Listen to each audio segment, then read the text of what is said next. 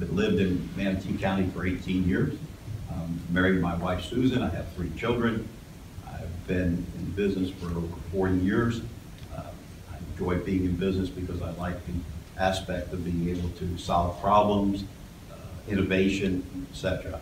I'm a U.S. Army veteran, 4 tours in Vietnam, and I continue to try to evolve myself into more and more each day. I look forward to trying to get into some of the politics and some of the things in our county that involve everybody.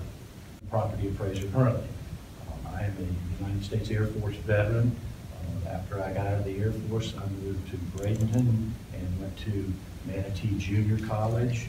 And while I was here, I developed a mini warehouse complex, which I still own. After I graduated from MJC, I went to Florida State and graduated there with a degree in real estate. Following that, I came back to Bradenton and spent about a 15-year career as an independent fee real estate appraiser. While I was doing that, I was an SRA member of the Appraisal Institute.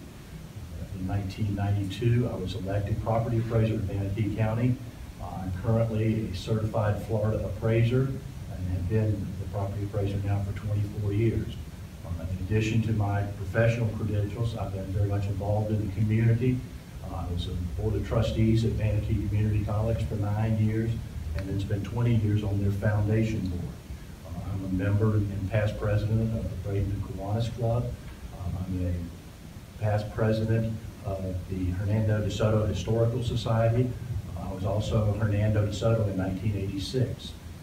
I am a member of the First United Methodist Church in Bradenton, where I am the church treasurer. And so I think that in addition to my professional credentials, I have a commitment to the community and have been very active. And I look forward to being able to serve the people of Manatee County and continue as their property.